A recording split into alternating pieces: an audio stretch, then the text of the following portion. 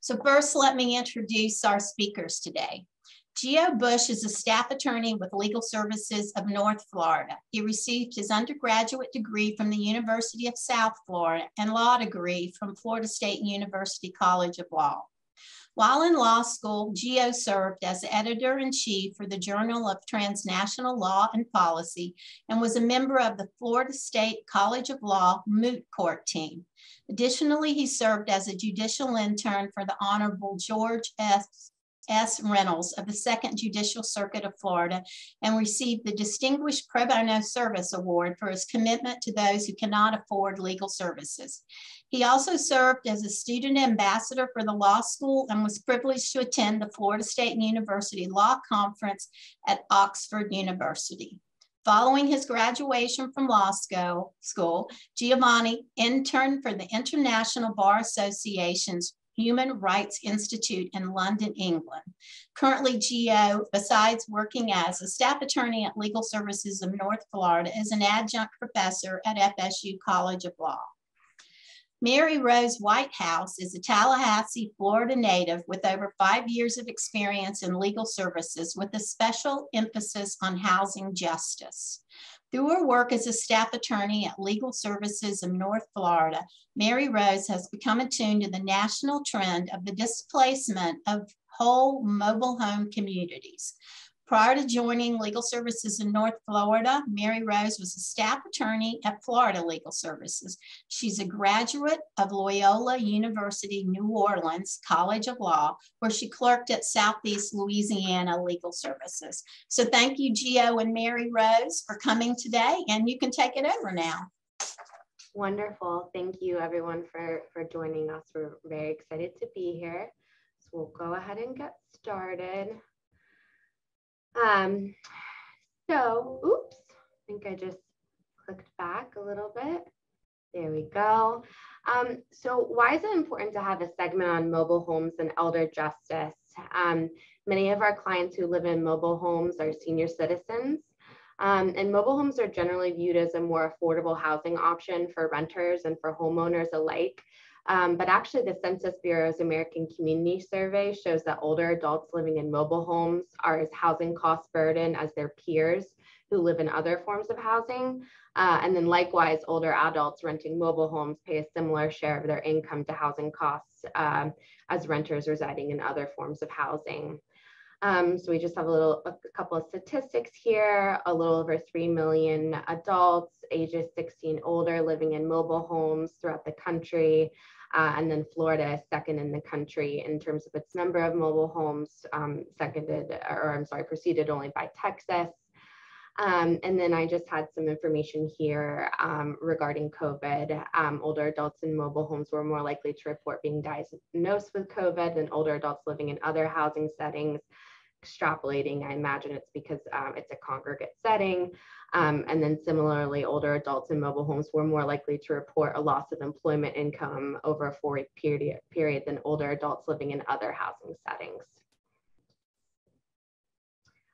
So we're going to review 2 different case studies from our experience representing clients who live in mobile home parks here in our service area.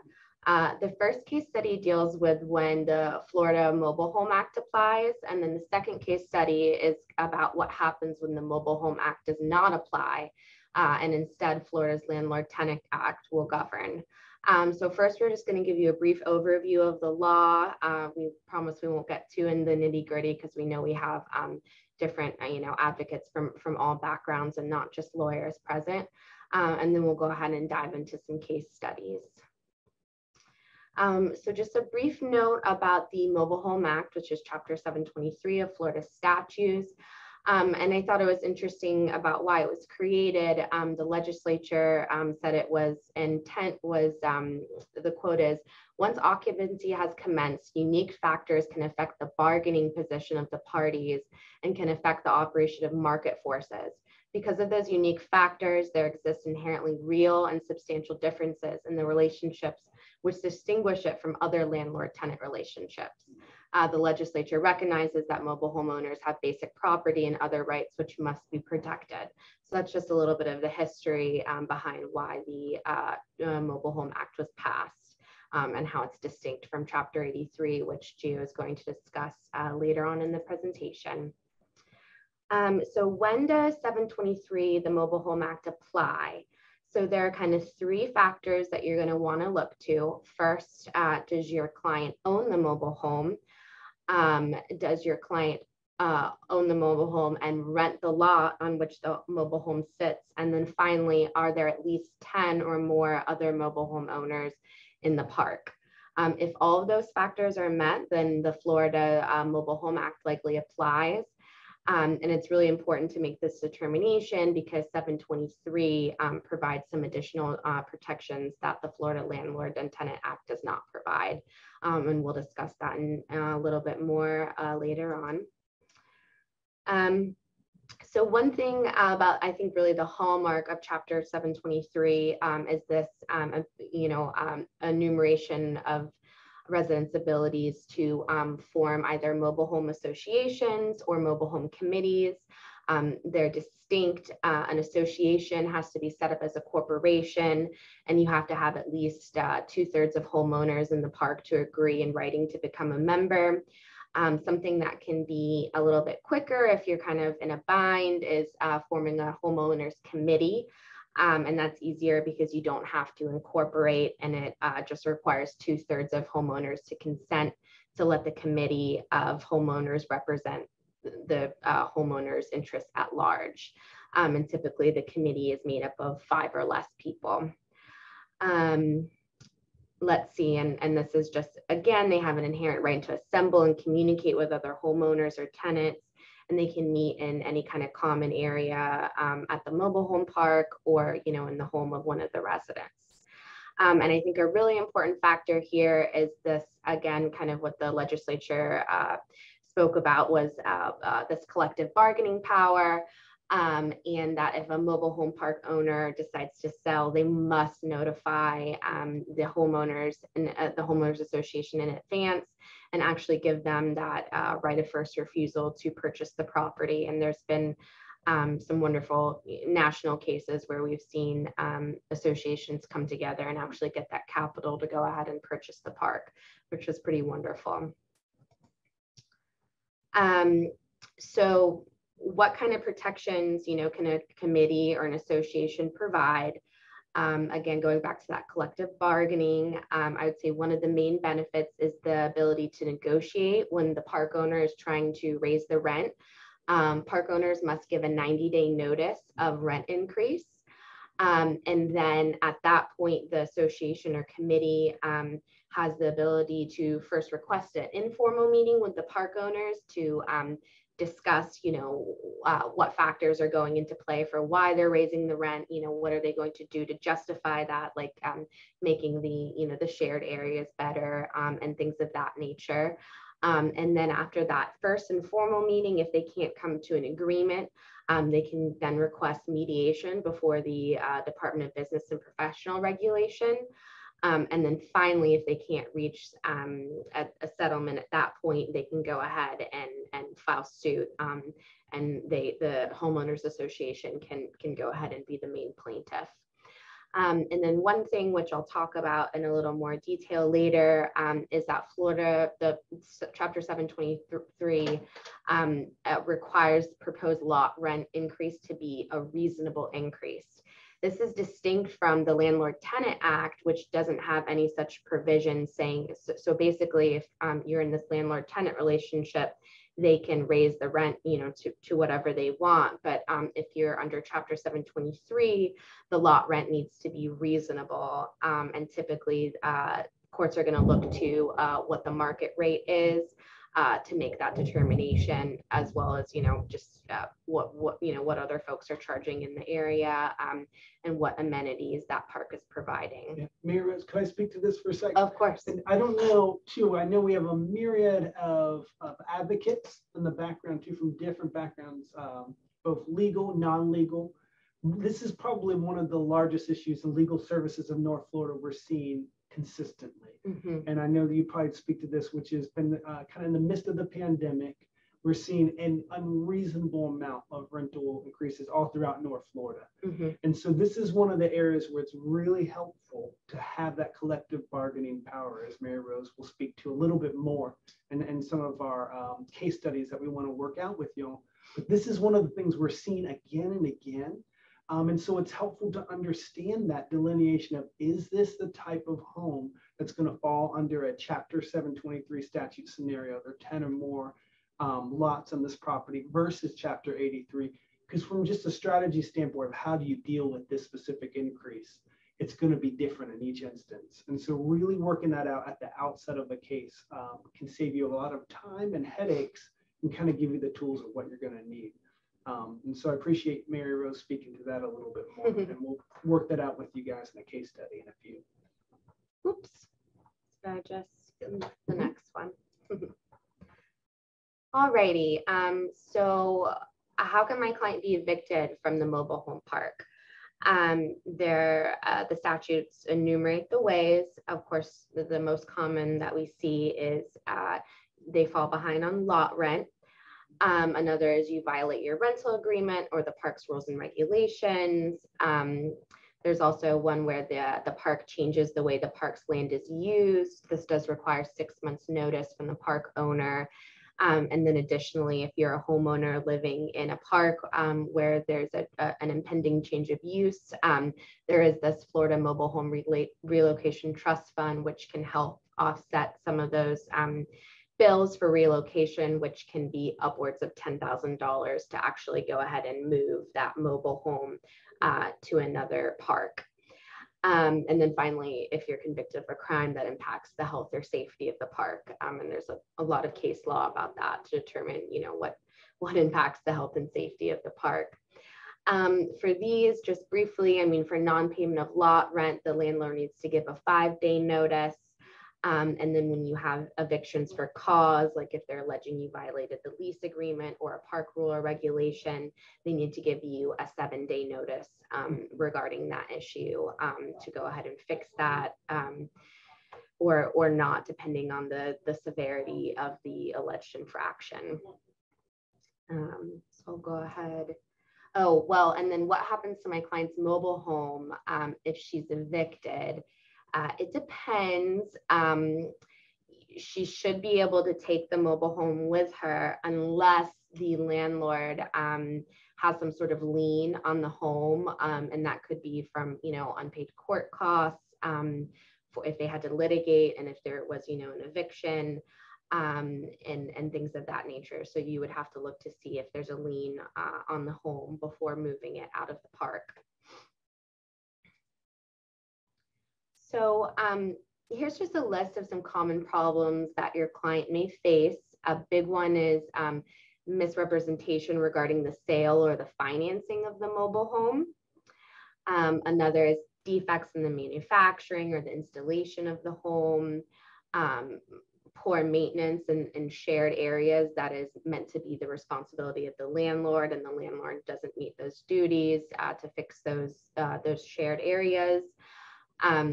Again, we alluded to that, but the arbitrary and unreasonable increases in lot rent, fines that are being exacted, but that are not provided for in the lease agreement.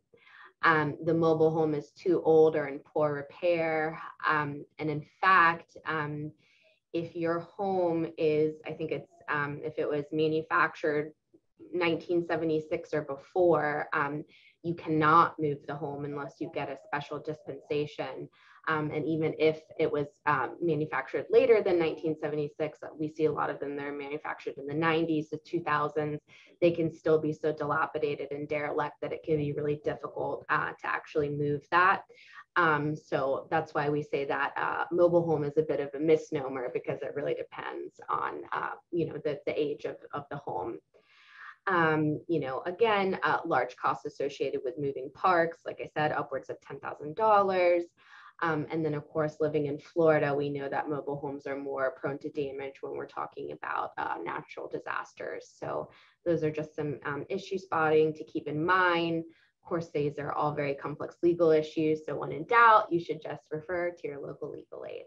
Yeah, and then even on lsnf.org, we have training. So from a disaster standpoint, because we're dealing with Northwest Florida here, we've unfortunately seen far too many hurricanes. And so we've done a lot of trainings regarding both home ownership protections and landlord tenant concerns that would apply to mobile homes for these areas too. The other thing I can say, dealing with this from a perspective of how to protect our more senior adults in our communities, we see a lot of repeat contracts, right? And because sometimes these mobile homes might have informal financing agreements. So, and we'll talk about rent to own in a few, but what you might see is just for one of the common problems that you see face for clients that own a mobile home is numerous forms of contracts, both for the lot rent, and sometimes it can be confusing to understand what is the valid agreement they have and really what's in place. And so being able to just work that out with them is a big help. And so I think if there's any confusion on what is the prevailing contract, it's very helpful to consult legal counsel, especially working with the legal aid program if eligible, because it'd be great to be able to help them understand just their basic rights. It can put them in a lot more of a secure housing position than not. All right, we'll go ahead and go to the next slide. So if you're working with someone as a senior citizen and they're considering purchasing a mobile home, just a few helpful tips. You want to know, are they purchasing both the mobile home and the lot on which the mobile home sits, or are they only purchasing the home? Because that's really going to be determinative in terms of their legal status. If the client is only purchasing the home and not the land, client will need to pay lot rent each month to the park owner. Some things that they should be providing the mobile home purchaser, the rules and regulation of the park, often called the park prospectus. That's going to be the most common word. And you'll want to know, is there already a mobile home association in place? What are those bylaws of that corporation? And then again, we just mentioned this, what year was the unit manufactured? And then, you want to make sure that your client is conducting due diligence, doing a lot of public records searches before purchase. And you can find out a lot of good information in the clerk of courts. How many times has that landlord filed evictions over the past few years? You can take a look at the property appraiser's website, sunbiz.org, which will give you some idea about what the landlord, the corporation. You can check with your local code enforcement to see how many code enforcement violations there are. And then you can take a look at DHSMV, and you can ask actually for the VIN number of the mobile home and call DHSMV to check that the person or their company actually owns the home and that title is clear.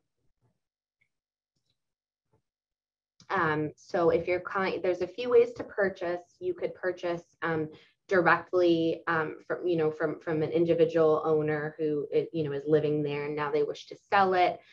You could purchase it through a mobile home dealer, or often you'll purchase it from the park itself. If you're purchasing from a dealer, just some more tips. You want to ask for names and addresses of prior customers. You can check on BBB to ask about the dealer. Ask what their service policy are. What's the condition of the home on delivery? Will that be guaranteed?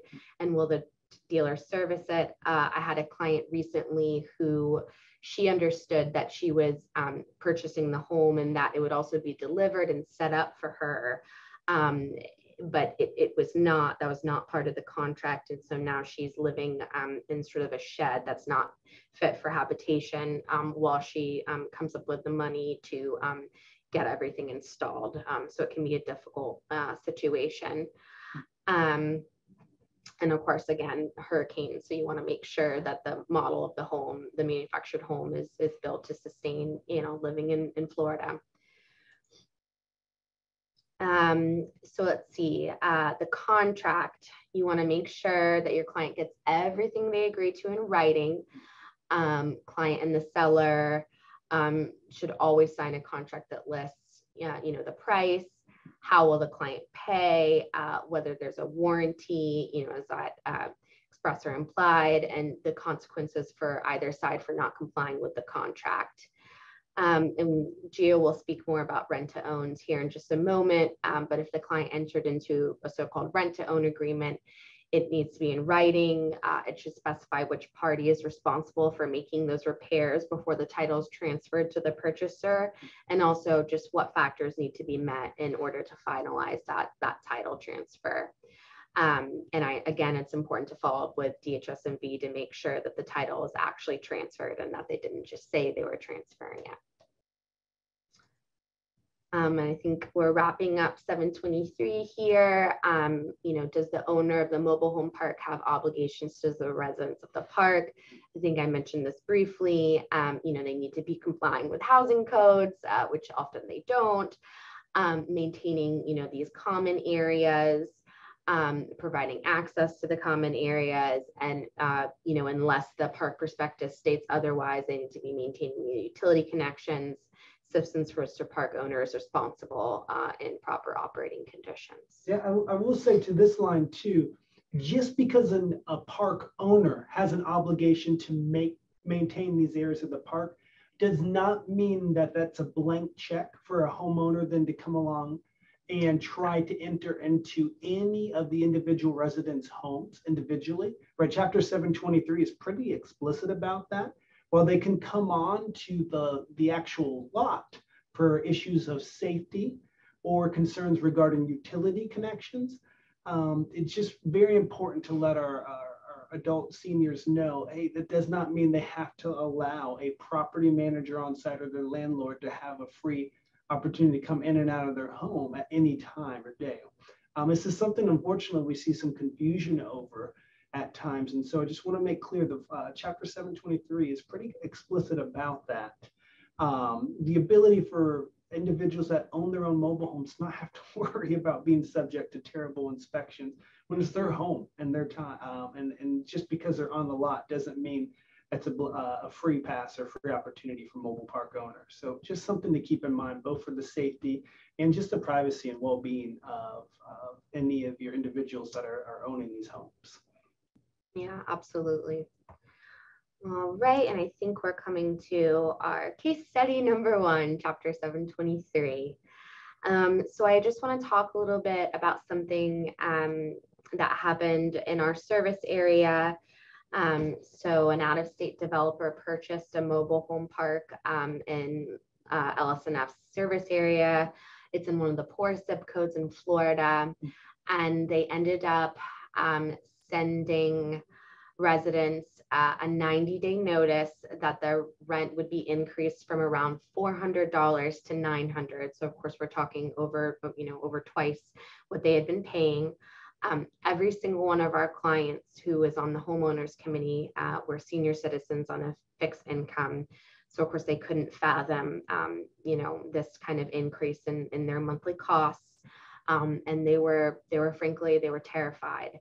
And so we went ahead, we got the homeowners committee formed, and then we requested that informal meeting with the park owner so that they could kind of justify, how can you increase from 400 to 900? Of course, they couldn't justify it, and they just looked to, market rent. And of course, we're seeing this inflation in rent prices, but that was the only thing that they, the only leg they had to stand on.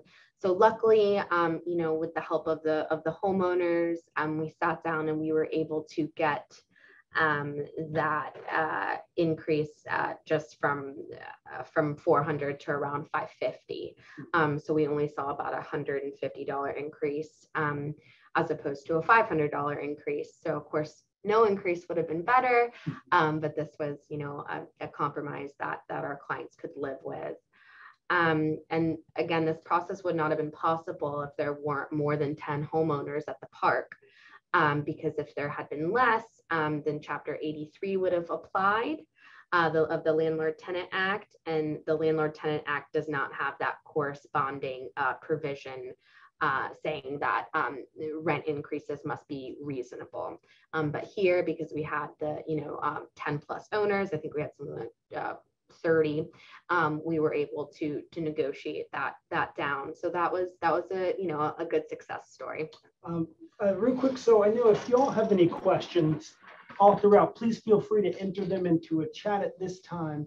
I just wanted to share, so to toot Mary Rose's horn here for her, because she wouldn't do this. This is a big scenario that we're seeing increase here at Legal Services, and she's had to really take on a lot of new landowners and developers in town that are really trying to push through these provisions, and it's been a lot of hard work.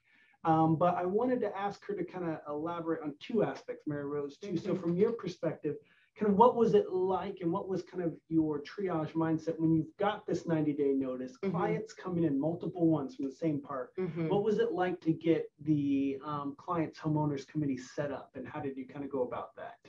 Yeah, so I had sort of a point person. She has, you know, a community organizer spirit. And so she was able to get folks together so we could go ahead.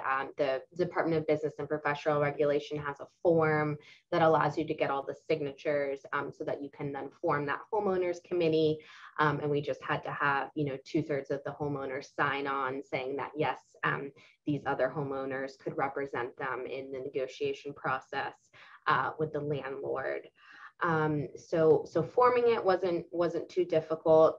But again, you know, folks were terrified. So there were a lot of nerves, and, you know, really with this 90-day notice, I mean, that's, you know, that's no time at all. And so you have to work pretty quickly, act pretty quickly. So I will say, you know, our homeowners there were in a much better position. But that we also had tons of clients there who did not own the home. They rented both the lot and the home. And so they were in much more of a pickle, because what this landlord was saying is, as soon as your lease agreement expires, you need to go ahead and get out. And so there were folks who had lease agreements, and then there were also a ton of folks who were just month to month, and they were really in dire straits.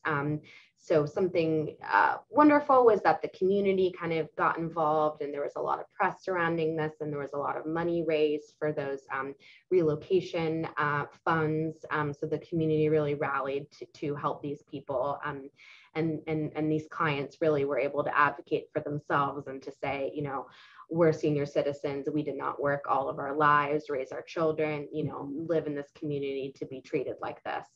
So it was really all thanks to them. So yeah, I can say that's a tricky thing for those that are attorneys, right? We do have the provisions and the rules regulating the Florida bar. It doesn't permit us to be able to go door-to-door knocking or soliciting you, right? And so one of the things that Mary Rose did that was quite effective was kind of take an accounting of who are those community partners in the area, right? Who are the schools, who are the other organizations, or the county or city officials that have come and contacted us about these things. And then kind of she was able to put together a plan both in their communication of how she was going to connect these tenants and their needs, and then who would be the different what are the different avenues of relief through the committee. I do know one sticking point, Mary Rose, as you had brought up, and some of these properties we're seeing, you know, you'll see sometimes double the rent coming through at this time in the midst of the pandemic, with really not a lot happening at these properties. So it's not as if they're building beautiful new, making new structures in the common areas, right? Adding maybe a community pool or a different fencing or safety or security.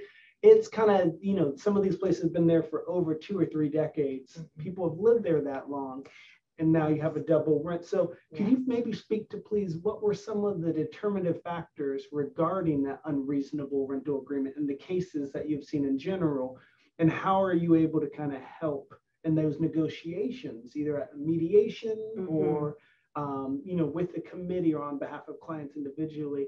What are some of the things that you've been noticing about unreasonable rent amounts, and that might be helpful for those that have clients that are considering these concerns? Yeah, absolutely. And Gio is right. And that's something I wanted to mention. I mean, some of these folks in our committee, I mean, I had one person who's been living there for 35 years. And so it's, you know, that is their home and they don't want to move. In terms of, you know, regarding reasonable lot rent, I mean, when we approach them, well, technically the landlord is supposed to provide a market study, but they did not. But we did have a law clerk calling around to the various mobile home parks in the area to see, what they're charging for lot rent. And it was much less than what these folks were proposing to charge. And two, as Gio alluded to, we looked to, what are you going to provide? How can you justify this $500 increase? What kinds of, community services are you going to build? Are you going to fix the pool? Are you going to fix these fences? Are you going to keep their lawns up? What improvements are you going to make? And of course, the answer here was nothing, or they had a lot of promises, but they had no plans, no concrete plans. So that and the market rent, I think are really the two factors to look to. No, it's good. And can you maybe lastly, I see one question in the chat that was brought up, but how did you actually get the community involved then? What did that look like? I know there was, from your perspective, you have a bunch of applicants coming over to legal services. They're concerned they've got these 90-day notices. Absolutely. So what did that look like, getting community engagement, and maybe any tips you might have for individuals on how they might be able to help in similar circumstances? Yeah, well, the way we heard about this particular park was actually from the elementary school that's zoned for this area. And they called us up and they said, look, we have, it was something insane, like 2/3 or a third of their student population was living at this park, which is just, it's walking distance. And they said, our parents are terrified, what can you do to help? So that school was a wonderful partner, and they, hosted a legal clinic for us.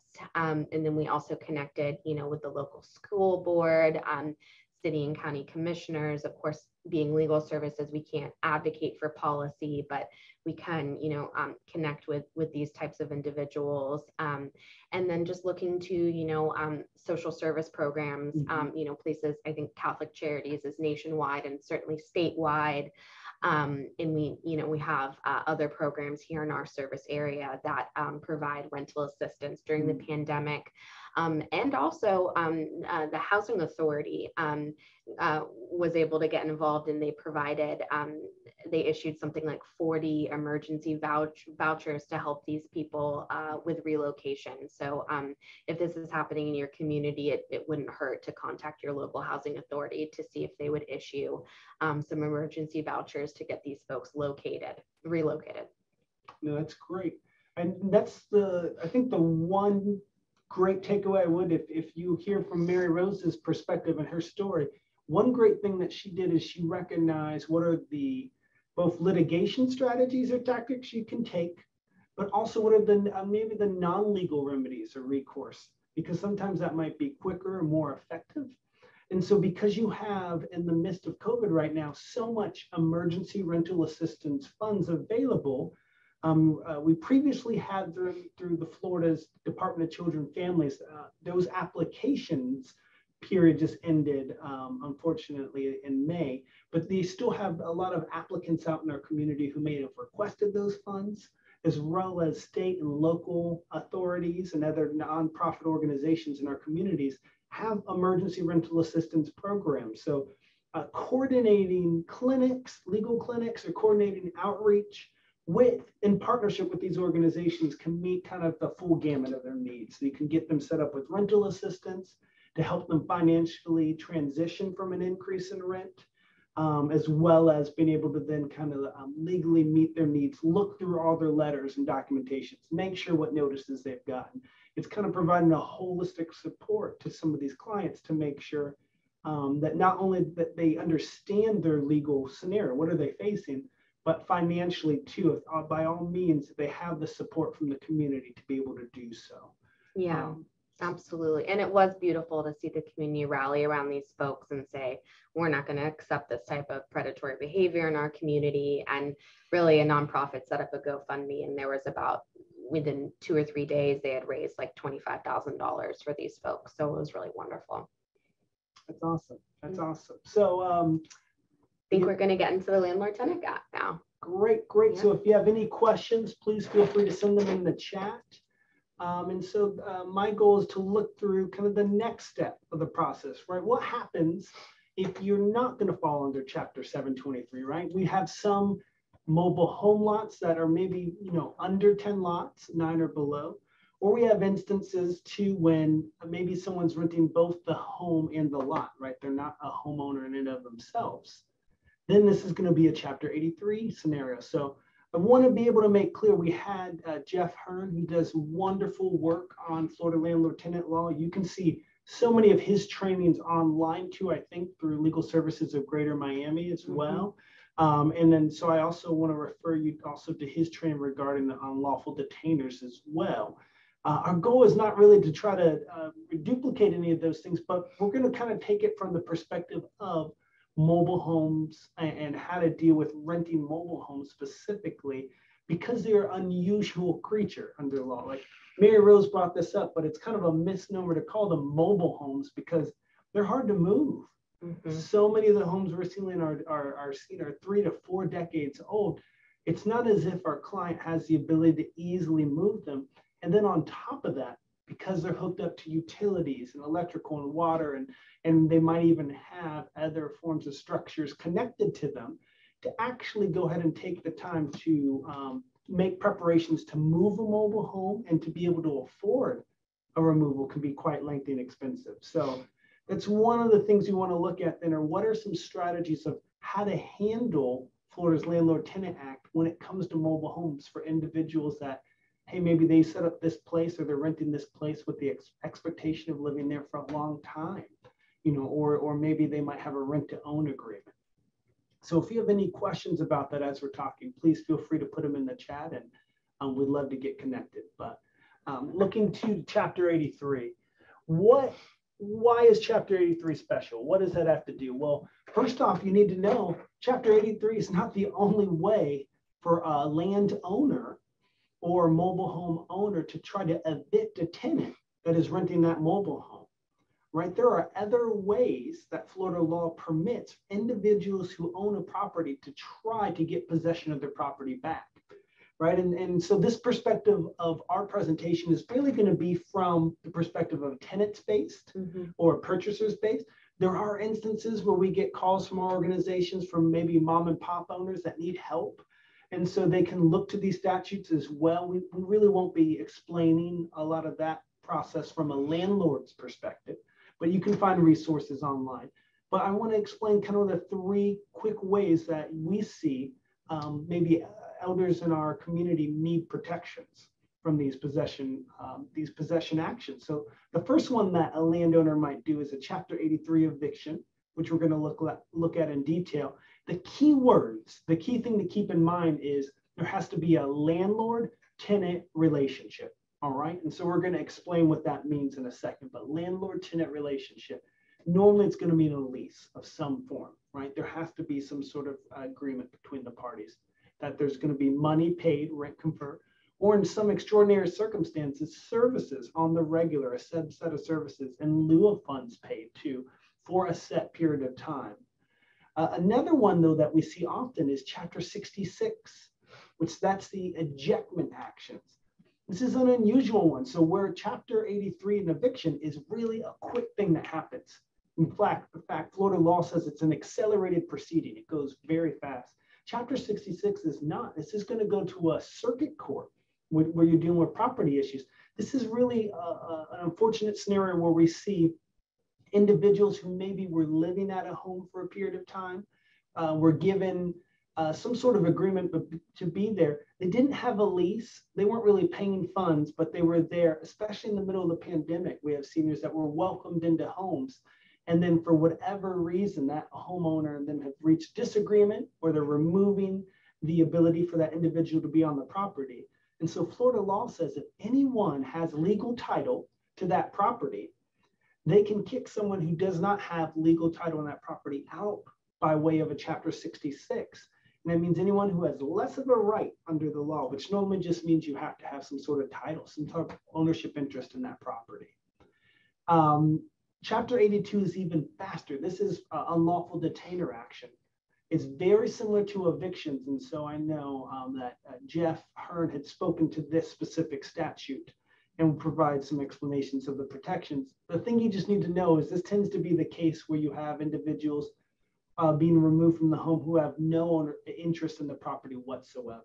So an ejectment might be a scenario where someone once had an ability to be in the property, or maybe they had some sort of interest, a minute one, but someone with superior title to that property, more of an ownership interest is coming through and saying you need to go. Mm-hmm. And where we see Chapter 66 a lot here at Legal Services of North Florida are tax deed sales. I can't tell you how many times we see widows, unfortunately, where we've had a couple of scenarios where husbands have passed away and maybe the family unit together were helping everyone pay the taxes on properties, on mobile homes. And unfortunately, when they don't pay, then that tax deed goes up for a sale. And you'll see a forced sale on the property a lot of times. And so sometimes this will happen. And we've had, unfortunately, clients not even aware that they've lost their home, that they're no longer the owner anymore through a tax deed sale. And then you'll see, we find out a lot of times because there's been an ejectment action filed.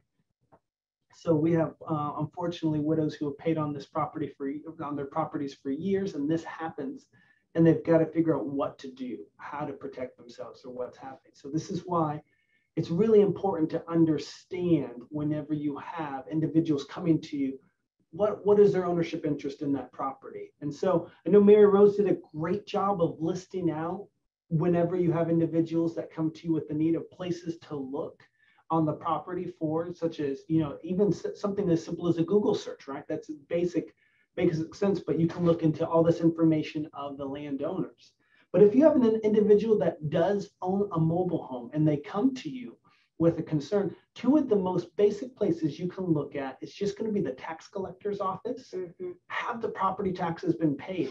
I know sometimes it's not at the forefront of our mind, but it's important to know because you don't want to see someone who's invested so much time and money into a place lose it through a tax deed sale. And then the second one is also looking at the real estate appraiser's office for the county you're in. So looking at that appraiser's office is helpful because as we're about to go under Chapter 83 Florida statutes, and I'm going to explain evictions to you, one of the key things in an eviction, as we said, it's landlord-tenant relationship. Well, that landlord, according to Florida law, needs to be the owner of that property. Well, how do you find that out sometimes from mobile homes? The mobile homes, if the mobile home and the land are owned by the same entity, a lot of times you'll see that that person can, with the word that we use, is just retire the mobile home at the property, where it's all deeded as one online. And so it's hard to know, when does that happen or has that occurred? Checking the property appraiser's website for your county for that property can help you understand. Does it show up as a vacant lot? Does it show that it's been improved with the mobile home? Looking through those documents are going to be very important so you understand what's going on. For the purposes of Chapter 83, if you go on that website and found out that the mobile home owner and the owner of the lot is not the name of the person who's filed an eviction lawsuit against that entity, there may not be the ability for a county court to hear an eviction at all. And that happens more often than you would think. Yeah. I mean, our technical phrase we use for it is subject matter jurisdiction. Simply put, in non-legalese, it just means this court can't hear this case because the landlord, the person who filed the case, is not the landlord. The landlord has to do that. And so that means the owner, according to the real estate appraiser's office and or who might be there as well in the DMV information regarding the title of the mobile home. So it's important to check those things before you move on. But let's say for our discussion today that it is the right person, right? The person who does own the land is bringing eviction action. What does that look like?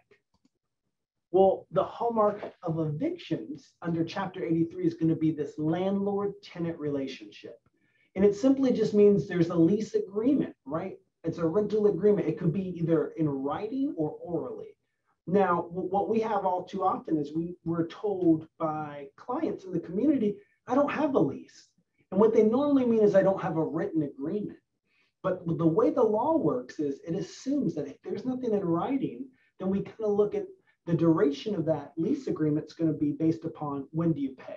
So that's immediately the question I ask. Okay, if you don't have anything in writing, do you pay anything? And how often? If it's weekly, then you've got a weekly, you can have a a weekly lease agreement in place. If it's you pay once a month, it's a month-to-month agreement. If you pay, beyond that too, you can even have as long as an annual lease agreement is set up too.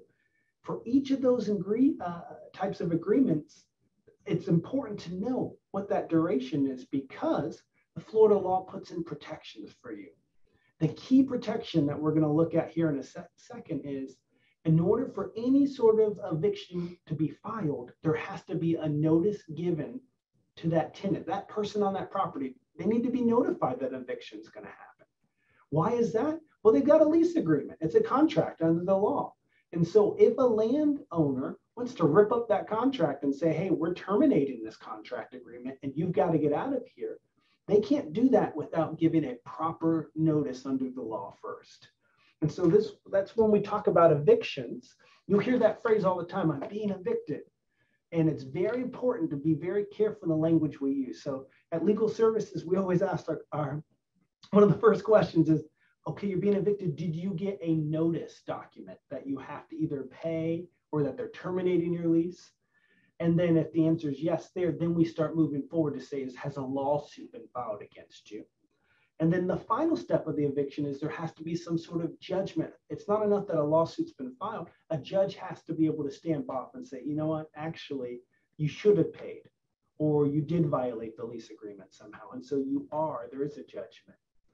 If this has occurred, and you can look on legal services, lsnf.org for more details. If this has occurred, you'll see then the final step is there's a 24-hour writ of possession.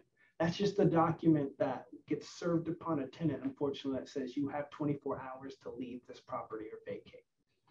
But none of that can happen.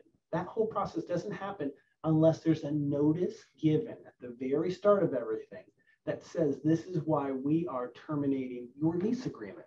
So let's talk about that. What does that look like? Well, there's 4 different types of notices that are going to be given to tenants. They're all based on the different circumstances. Florida law works quick on evictions. If you look at us compared to other states, unfortunately, we are one of the quickest eviction labs. Is it through Princeton or Yale? Is it set in? I'm not sure. Yeah. It's one of the wonderful Ivy League schools has set up eviction labs is where you can actually look. They have a formal process of being able to verify the state of evictions all throughout the U.S. Not only through the pandemic have they been monitoring amounts, but they also look at eviction processes. And Florida ranked pretty bad as far as the speed of having tenants out of a home. You have a 3-day notice given for non-payment. And what that means is if someone doesn't pay their rent, they've only got 3 days to pay it. So we're going to look at that in a second. What does that mean before an eviction starts? Another type of notice is a notice for cause. So a 7-day notice will be given is we're terminating your lease for cause, but you can have that option to either cure the cause and fix the problem, or in some instances, unfortunately, it's such a gross violation that there is no cure that can be given. You just have 7 days to go. The other thing that we see is normally a 15-day notice. It's a 15-day notice is normally given when they're terminating a lease. This can either come, you'll see this type of notice. A month-to-month lease. A month-to-month lease, that's right. That 15 days would be a longer requirement if that lease is longer. An annual lease is going to require even more time from that too. Unless you can see within the lease agreement, you might also provide even additional time, such as 90 days on some written agreements. But the bare minimum is if you have a month-to-month lease agreement, really only the landlord has to provide 15 days before the end of the month, when rent is due next. 15 days prior, a notice that they're going to file an eviction and that they're terminating the lease agreement. And that only gives a tenant 15 days to have to vacate the property, which is what we've seen a lot of right now. Yes. When we have rent increases in our community. So let's look at them real quick. The 3-day notice is that, and we call this the quit or pay scenario. And this is a big concern. If a tenant has not paid rent, then a landlord only has to give a 3-day notice in writing to a tenant to vacate the premises or pay the amount that's demanded, right? So you can look more clearly on the language that's required in this notice. Chapter 83.56, Florida statutes list it very clearly. But with that 3-day, it does not include weekends or holidays. So especially as we come into the summer months, it's helpful to calculate. And it also doesn't include the day that that notice was served on someone, right? So day 1 starts the day following the date of service, okay? Now, the thing is, if a landlord hasn't followed through and given this proper notice, there could be a helpful defense regarding improper notice, right? You can't file the lawsuit unless you give a proper 3-day notice here. What we see some big failures here are property managers try to file this notice. If you look at the statutory language, it says a landlord has to be the one that files. Another thing is we see the dates are wrong. You'll see sometimes they'll file it and they'll say pay within 3 days. Maybe they'll get the notice on the 10th of the month and it'll say pay by the 11th or the 12th. You think, well, that's not 3 days. Another thing is it might not list the amount that's due or owed. So you can't tell someone to pay and then hide the ball from them and not tell them what they owe. And that's a big thing that we see sometimes as well. That improper amounts are listed there too. They're just made up out of nowhere. And so it's very helpful to keep this documentation of the notice and try to work with the clients to see what this might be. In any eviction action, there should be a copy of this notice, if it's for a non-payment of rent, needs to be attached to whatever complaint is being filed. So you should be able to, in the state of Florida, see one of those copies. Mm-hmm. And just to clarify, this is just, again, Chapter 83, landlord tenant. If it's a mobile home owner and they've fallen behind on their lot rent, it's going to be a 5-day notice to move or pay. So very similar here. That's great. These dates are all important too, and the timing are equally important too. We talked about this before, but in month-to-month rent agreements, the landlord only has to give a 15-day notice before the end of the month or when the next bit of money is due to vacate the premises. There is no pay. And this is the unfortunate scenario we see. Florida law does not require landlords to have to sign and negotiate a new rent agreement with anyone. You can't force people into contracts. And so this is the tragic scenario we're seeing because there's not enough housing stock in our communities, affordable housing. We have so many clients calling saying, hey, I'm at the end of my lease and they won't renew. And what do I do? And so if you see this happening, especially in some of our seniors in town, some of the senior residencies that we have are at capacity. There's huge waiting lists. And then if for any reason they're trying to not find the grounds to be able to renew a lease, you really need to try to verify the nature of that agreement. Is there maybe a public housing or tax credit portion to that agreement where they're supposed to renew? Or if not, if there's nothing but just a fair market rent value, then it can be really tricky. And so sometimes trying to communicate with that individual and then work with them to maybe speak to that property manager, that landlord helps, even to buy more times than 15 days too. And just to bring it back to the mobile home again, you know, these, if you are renting both the lot and the home, these month-to-month agreements are possible. However, if you're dealing with a mobile home owner, you cannot have a month-to-month lease. It has to be renewed annually. So that's something that we see is there'll be homeowners and the landlord will say, well, no, you're on this month-to-month lease agreement, so we only have to give you 15 days. That's not going to cut it. And that's because, you know, it takes so much money and labor to go ahead and move that home from the property. And so you need more than 15 days. Of course, you need more than 15 days otherwise, but that's how the statute is written. So that's right. No, that's great for being able to explain. This is one of the reasons why we brought up at the outset. You need to know, is it 723 or Chapter 83 that's going to apply? Now, if you are renting the mobile home, what we see often, it has to be 15 days prior to rent being due. If you do see that it's beforehand, and we've been successful being able to tell landlords, it's not going to cut it. You need to provide a new notice, and that can buy some time. But if that's the case, you need to be able to speak with those tenants to be prepared to pay that month if possible, because they're still on the property.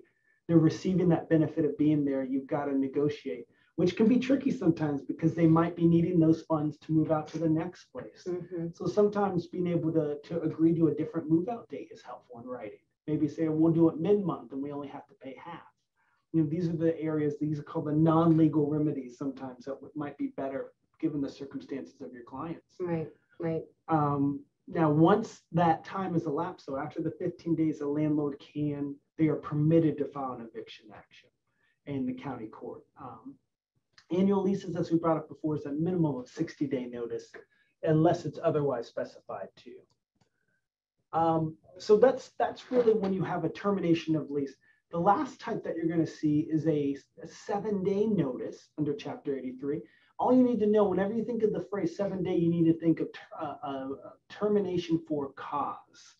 Mary Rose has a terribly cheesy joke. She says it can't just be because I want you gone. But cause means something under the statute, right? There's a reason why you're terminating the lease. If you think of it, you've got a written contract. You can't just rip up the contract whenever you want. There has to be grounds, and Florida law provides that. So we're going to look first at maybe if you have some sort of violation or breach of the lease, but if it's minor and it can be cured. So if a tenant who's violating the lease, if they could remedy that issue within 7 days, then you can fix it. Some of these, the statute's pretty clear on their examples, which is nice. It helps to explain what it might be. One might be having an unauthorized pet in the property, or guest or parking scenarios. What the landlord has to do, though, is they can't say, well, you're out of here. You need to go ahead and give a 7-day notice with the opportunity to cure. If that tenant is able to cure that within the 7 days and bring in a compliance, they're good to go. If they have not, then there could be an issue that the landlord could file an eviction. Now, if the landlord does find that, you know what, the tenant fixed this, the dog is gone, or the parking scenario is fixed within 7 days, the tenant still needs to be careful because they can't have the same conduct or similar conduct repeated within a 12-month period.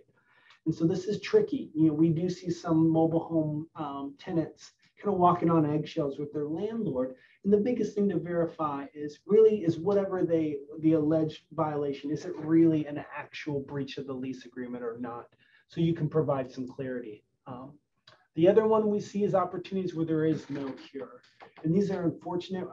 They don't happen often, but this could be due to the tenant's willful destruction or damage or misuse of the property, and other issues related to that. In those instances, it is a 7-day notice to have to leave the property due to the major non-compliance. And then an eviction action could start and be filed in court if that doesn't occur too.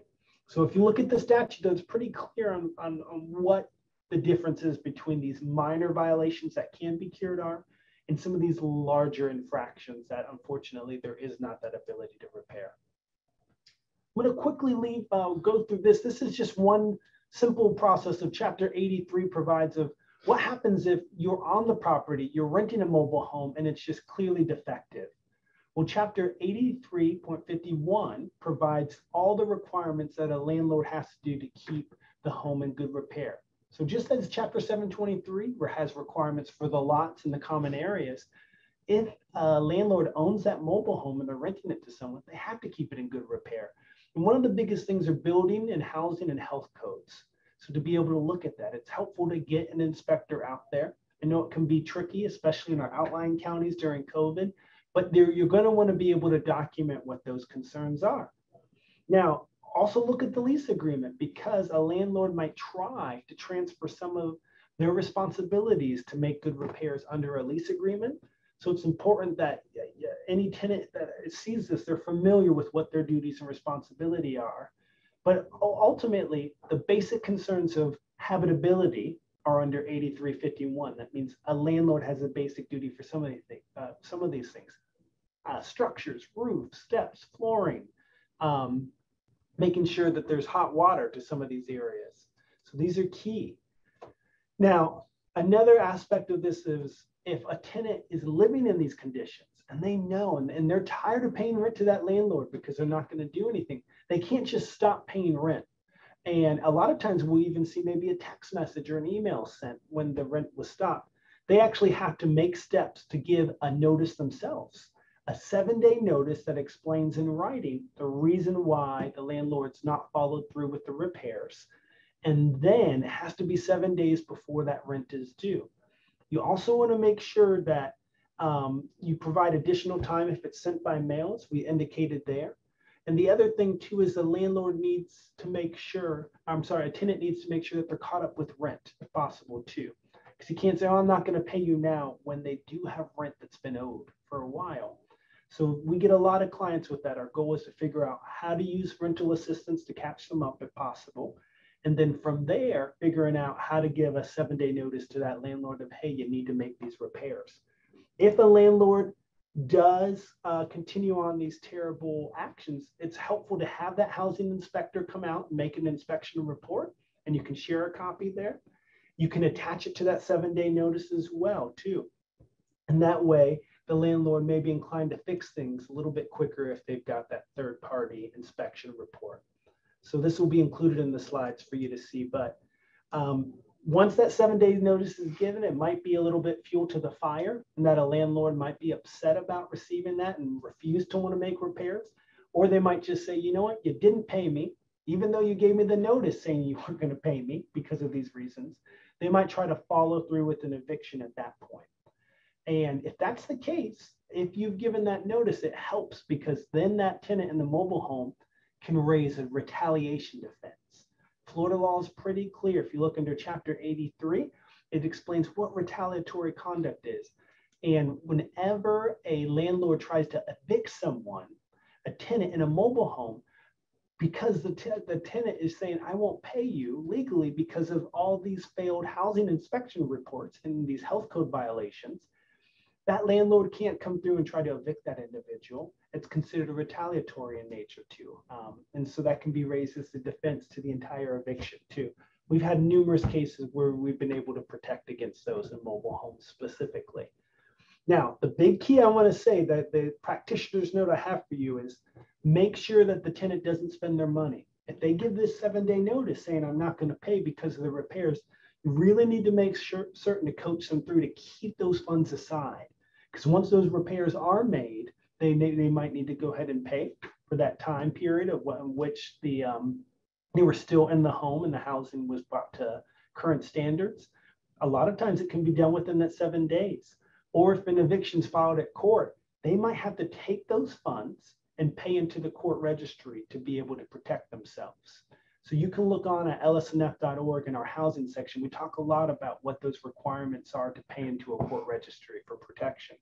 But the simple thing to know is if you're not going to pay, don't spend those funds. Keep them aside. That way you're protected and you can make sure that that individual is aware and safe to go moving forward once you deal with their housing repair issues. The last issue I want to bring up to them, what we see that Chapter 83 does not deal with, is some sorts of rent-to-own contracts. If you look at Chapter 8342, it explains if you've got a rent-to-own agreement, at a certain point, you're no longer just a tenant. You're now a part owner of that property. And so it says right at the outset that Chapter 83 is not going to apply. In other words, the Landlord-Tenant Act doesn't apply to individuals who have a contract for sale under a unit or property, which is part of which the buyer has paid at least 12 months rent. So if you've had 12 months total, or 1 month's rent in a deposit of at least 5% of the purchase price. If this is the case, you no longer have an average tenant. You now have what we call an equitable owner of the property. It doesn't mean they have a title to that home and they can sell and buy it. It just means at this point, they have an equitable ownership. The law says that just means you can use and possess that property. That's simple. So it's very important. So if this happens, you see rent-to-own contracts, look at the dates on it. Ask those clients, how much have you paid? How long have you lived there? We have, unfortunately, scenarios where we've seen that come to be. We're going to talk about in 1 second, a rent-to-own kind of gone bad. And what you need to make sure is to say, you know what, if you paid over 12 months, you're no longer just an average tenant. You have some added protections. You're an equitable owner, a part owner, and you can't go through a normal Chapter 83 eviction for non-payment. Instead, it's going to be a foreclosure proceedings under traditional foreclosure law that you would see in Florida courts, not a normal landlord-tenant proceeding. I also want to encourage you, look to Chapter 559, and Part 10 of that actually has kind of thrown together quickly through the legislator, rental purchase agreement rules and regulations. The most important ones is it has the right for someone who is purchasing a home through a rental purchase agreement to get a formal accounting of how much is owed and how much is paid. It's not the purchaser's obligation to know that. It's the person selling the property to have receipts. And the other one is an ownership letter at the time of payoff. It's very helpful, especially in instances when trying to get title to a rent to own. We've seen that too. When do we know that payoff has occurred? Well, it's the duty of that owner to let the purchaser know, hey, you've reached it. You've reached a goal of payoff, and here's a letter documenting that under the statute. So there's some helpful tools and resources on that very small chapter there for y'all. So real quick, this is the last case study we want to talk about, Chapter 83, Florida statute. This is a simple one. This is scenarios that we've seen more recently than not. We've had clients come in the day before eviction hearings showing us rental purchase agreements that they've had. And looking at the dates, we realized, oh, wow, they have paid rent under a rental purchase agreement for years. Unbeknownst to them, sometimes they'll even sign subsequent subsequent lease agreements. And in one instance, we have a client, he had 2 other eviction cases brought against him that he was able to defend himself against and pay fees and costs for when he already signed, prior to that, a valid rental purchase agreement. So those other evictions should not have occurred. And so in those instances, when we see this, first step is we try to provide a cease and desist letter to any of the owners saying, hey, stop trying to evict people under Chapter 83. If they paid for over a year, they are an equitable owner. And second, give us a formal accounting of what's owed. And in a couple instances, we've been privileged to see these wonderful individuals have made all the payments due and owing. We've been able to get them a letter of their ownership interest in the property. And then what we've been able to do is, in other instances, file cases asking 2 things. One, if you've got a valid rental purchase agreement, you want to file a declaratory action with the court, where we've been able to file on behalf of a purchaser saying, hey, the landowner and this purchaser have a valid rental purchase agreement, which payments have been made on. And all the payments have been made. So we want the court to declare the validity of that agreement. And then step 2, we ask for specific performance, which is, hey, because they met this agreement, you need to go ahead and transfer title into the name of the purchaser. And so that's kind of the 2-step approach we've been able to take. A lot of times, even providing letters to some landowners, letting them know, hey, this is what we're going to do if you don't respond within 30 days. Has also allowed us to have non-legal remedies to be able to settle out of court in certain cases. Mm-hmm. But these are some of the typical case studies that we're seeing. This happens on the regular, but this is a great way to help some of our clients, especially those near retirement age, reach that goal for them of being able to have home ownership for the first time through informal agreements that just need to be cleaned up. They just need to understand their rights, and we can set them back on track.